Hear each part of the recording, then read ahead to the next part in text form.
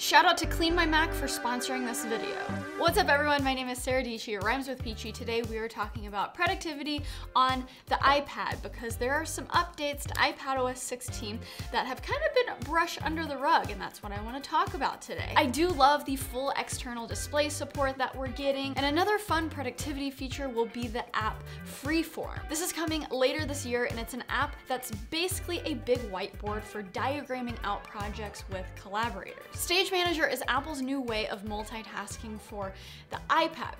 I still have not gotten used to it, and to be honest, I'm not the biggest fan in its current state. So with Stage Manager, I really hope they figure it out in time of the iPadOS 16 release that should be right around the corner, but it's mostly for people who use iPads as laptops anyways. The iPad mouse squad, and that's just not how I use my iPad. I like to use my iPad as an iPad, and of course, hey, this beautiful Lab 22 stand helps me do that. You have amazing articulation. You can bring it up, you can bring it down. This is perfect if you take notes. And yes, this is a self-plug. I actually made this iPad stand, which is crazy, so you can check out my Lab 22 link in the description below. Okay, back to this. So I love the multitasking features that they already have with slide over and split view. Now, it took them a minute to figure this out and get people to get used to this. It helped that they added these 3 dots up here to go into full screen or pop over to slide over mode. I use slide over mode a ton for my password manager. Move it right over there to go back and slide over. This multitasking is enough for me, but I can understand people who use their iPad as laptops, they want a little bit more. But that's not why we're here today. So let's talk about another productivity upgrade that kind of flew under the radar, and that is the Reminders app. Even though it kind of looks the same, Apple has actually borrowed a ton of features from apps like Things and Notion, which I'm very familiar with, to make this app super powerful. It doesn't look like it on the surface, but these features are already on your phone's Reminders app if you've updated to iOS 16, and they'll be on the iPad soon, again with that iPadOS 16 update. So let's hop into these updates. So now in Reminders, just like in Notion, you have templates. So say you can make a packing list for when you take a trip, then save it as a template. And then you can go back and reuse that template every time you go on a trip. I'm actually about to go out of the country to get married. I'm very excited. So let's make a packing list template. Now, if you start from the add the list and go over to templates, you actually can't start here, which is odd. So you have to start with adding a normal list. So let's say packing list. Now I'm just gonna add some initial bullet points that I would need for every single trip. So toiletries, did I spell that right? Glasses. Okay, so most of these are toiletries, and I actually want to add them as a subtask, which is new. I can actually go through and indent to make these a subtask. And now we have this little toggle, kind of reminiscent of a Notion toggle that'll hide those subtasks if you want, or you can just leave them out like that. You can also add subtasks by coming into the info and going subtasks. So let's say glasses, green ones, blue ones. Gotta have a variety of glasses, guys, okay? Let's say this is everything that I need to start my base for every single trip. Well, I can go up here to the 3 dots and hit save as template. And you know, I'm gonna get super organizey because my brain is already like in Notion brain because I wanna organize things. So I'm gonna make a list of templates and then drag and drop the packing list on top of the templates to make a group. Grocery list, because hey, we always need the basics of bread, milk, coffee, etc. Okay, so now for my next trip, I'm prepared, right? I don't have to think about what are the basics that I need every time. So I'm gonna go in here and I'll say add list. Let's go over to the templates, and we're gonna start with the packing list template, and we're gonna name this France packing list. Boom, and there you have it. So this template stays exactly the same. Remember, it's just a starting point, but we go in here, France packing list, and we have all of the reminders that we set in the template. How Notion of them, you know? And speaking about being a little bit like Notion, you can go to your template and actually hit the share button, and you're going to get an iCloud link, and then you can put that in a description of a video. I'll leave a template down below just so you can test it out. You know what's funny about this? People who use stock Apple apps apps like Apple Notes, reminders, stuff like that, often make fun of people who go ham in apps like Notion, or I really love the to-do app Things. And I feel like this might give who you would call normals, not productivity gurus, it might give them the bugs to start making templates and to have some fun with their apps. Okay, so speaking of borrowing from other apps, the app that I just mentioned that I used is called Things. But why I mention that is there's a lot of similarities now with reminders and Things. So now with reminders, you have both the headline, which is film video, you have the notes section, which is where I have iPadOS 16 here, and now you have the ability to add subtasks, and then you also have the ability to add tags. So just like in Things, you can grab a to-do, grab a reminder, and move it around. Say I want it above the Film My Video. However, with reminders, you actually get a little bit more flexibility because you can actually drag a reminder on top of another reminder, and then it adds it as a subtask. And then if you want to go back, you can always drag and drop just like you did. There we go. Or you can outdent by swiping, just like that. Also, embedded content in reminders has gotten a major facelift. So if I go over here, you'll see that in the URL section, I added a Safari link and you have a nice embed. And then this is what a link to Apple Maps looks like. Oh, this Apple Maps iPad app is actually really pretty. Upon launch, it was such a trash app that I just never gave it another chance. That's a shame. You can also pin list, and it moves to the top of your page like that.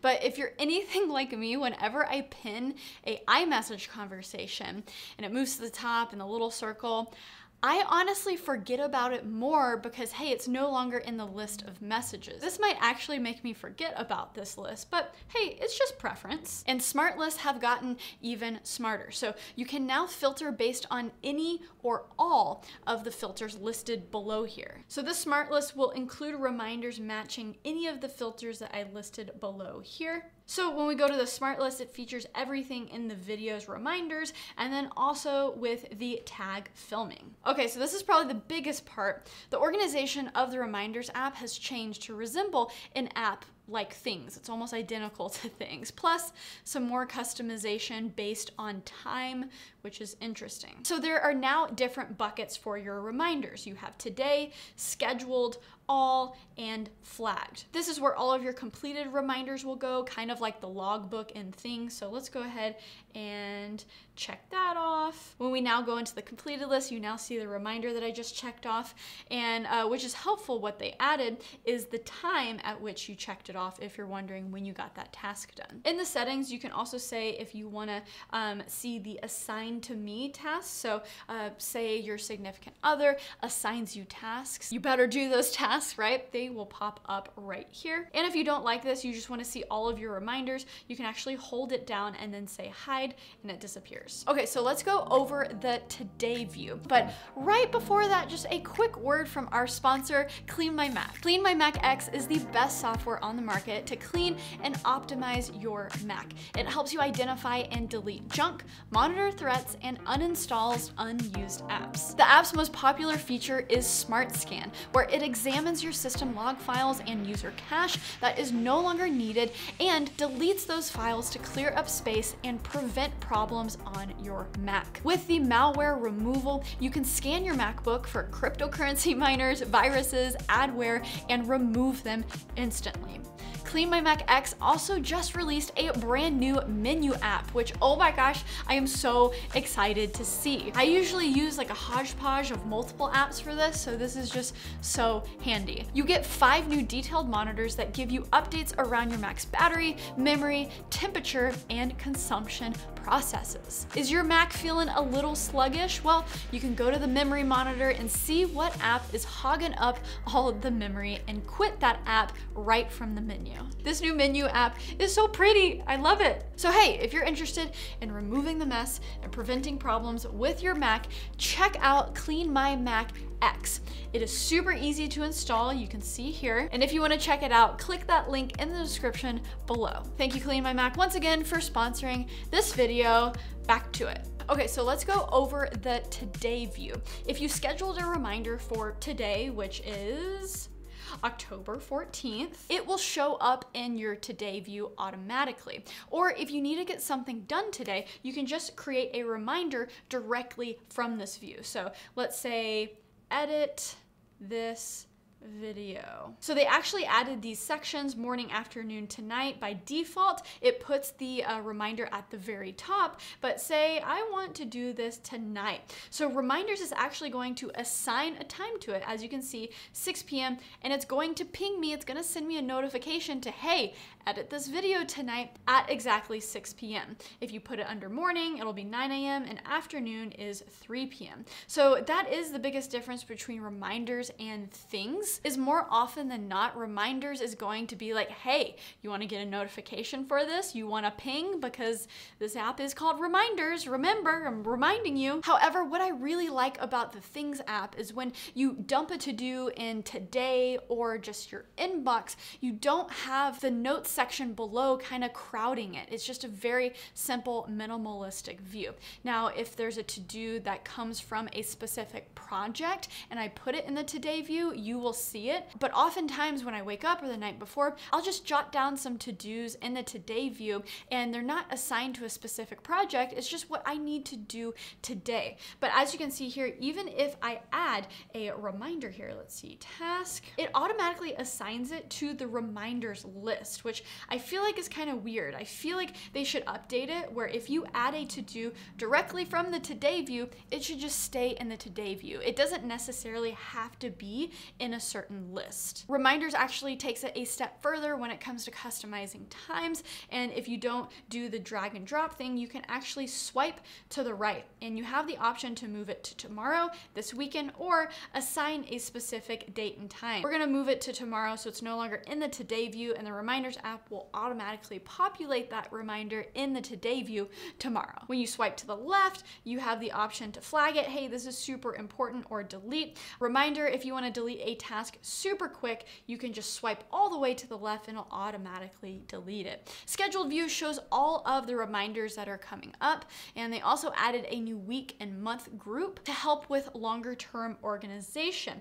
So when I scroll down here, it says rest of October, do that other thing. I need to remember to do that other thing. I'm glad I'm on my testing iPad and not my personal iPad, because I feel like the reminders would be a little bit embarrassing. Really, Sarah, you need a reminder to take out the trash every Tuesday? Yes, I do. Okay. So I know that was a bit, but they actually added a lot here for iPadOS 16. So let me know, are you gonna take a stab at it? Do you already have another to-do app? Let me know if you have any suggestions down below.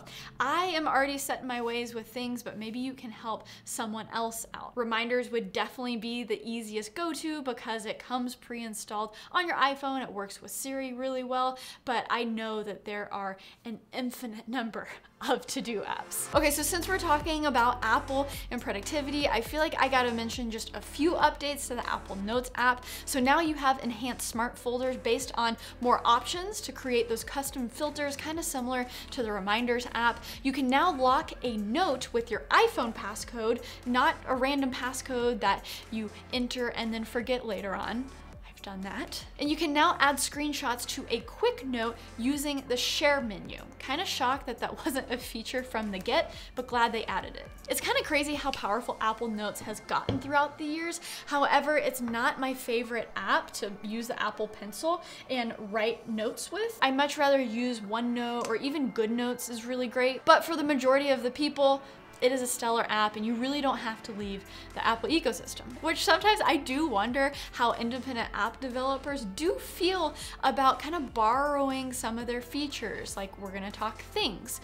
Things and reminders are starting to look kind of similar. Okay, so let's talk about my to-do philosophy. So there are literal entire books written on this, and I kind of just put it in Sara words, take what I like and not what I don't. So I'm a big fan of just dumping things from my brain. When I'm walking around life, my brain always feels a little burdened with, hey, a new video idea, a business idea. Oh, I should do this, that, and that. I need to order that on Amazon. Amazon, right? And when it stays in my head, it really does clutter my thinking. And when you use sophisticated apps like say Notion or Airtable, there is this pressure that whatever you put in that app, it has to already be organized, it has to go to the right folder, and those apps aren't super quick either. So it's hard to just dump. So when it comes to adding to-dos on my phone, I basically have a things widget on the homepage. I have the inbox and today.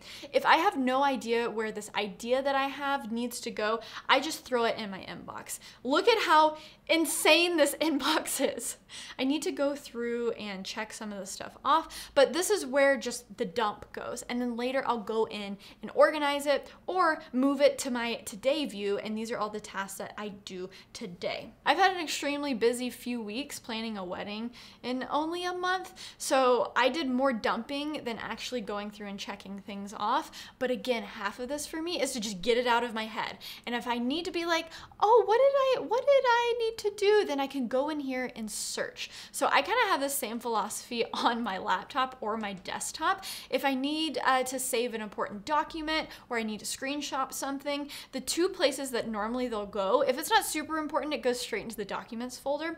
But I put things straight on the desktop, straight into downloads, and I never delete them until I have time. This is like once every 2 weeks where I go through every single one and I figure out, do I need this? If I don't, I throw it in the trash. And if I do, I find a folder for it in documents or somewhere in my NAS. So I am continually dumping.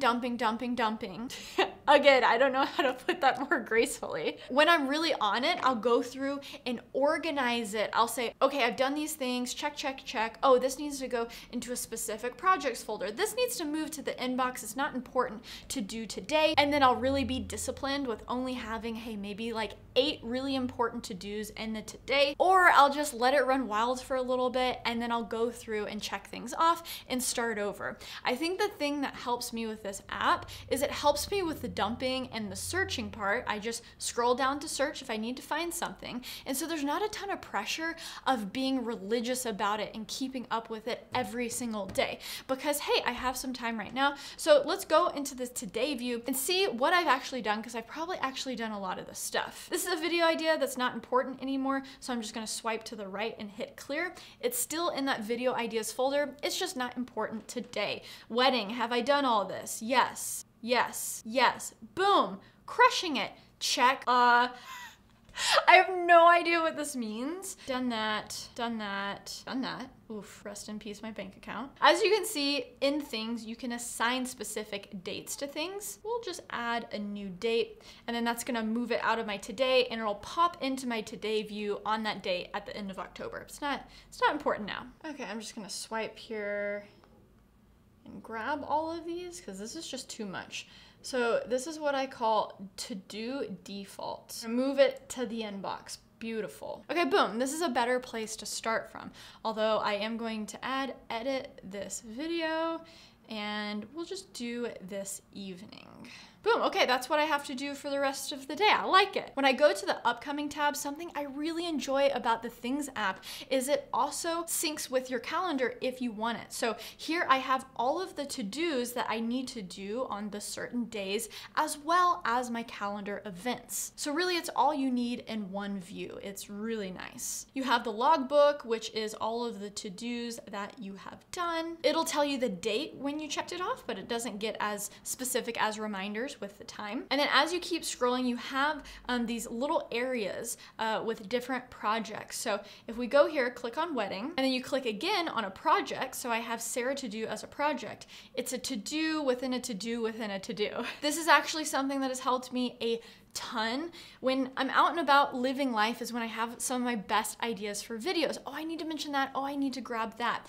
And so I needed a faster way to input and organize those ideas. I still use Notion for scripts, to tag sponsors, work with my team, but Things is just for me. I just throw stuff here and it's really easy to organize based on a different video buckets. So as you can see here, when a video is kind of a finalized video in my head, it'll get its own project and I start putting putting to-dos in there. And then I just have normal to-dos down here when the video is kind of like a figment of my imagination, and I'll turn it into a project if I need to later. It's kind of funny seeing videos that have already turned into videos here. I can go ahead and check that one off. So we'll keep scrolling, got some to-dos for Lab 22 and some other things. Okay, hey, well that was a lot, but if you stuck until the end, congratulations! We talked about a lot of things. Let me know what you think about these updates. Are you excited about iPadOS 16 that is right around the corner?